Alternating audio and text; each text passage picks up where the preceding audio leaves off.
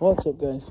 So today I got a 2007 it's a Chevy HHR. Saying engine power reduced, little Thunderbolt with the parentheses on it. In my experience doing it, it's usually been the throttle body, which this one is right down here. Yeah, so first thing we're gonna do is we are going to, of course, we'll disconnect the battery, make sure the power is isolated.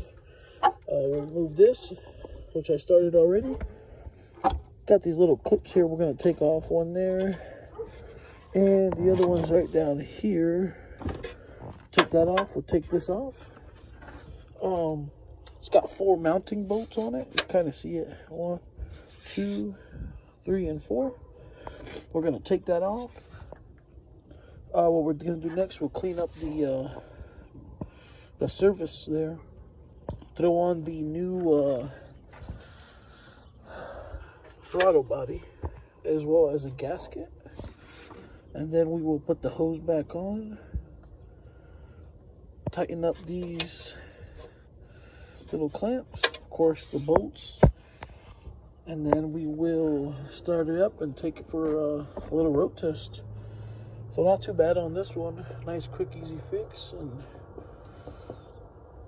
yeah, thank you for watching. Give it a like, subscribe, and definitely leave a comment if you got one. God bless you guys.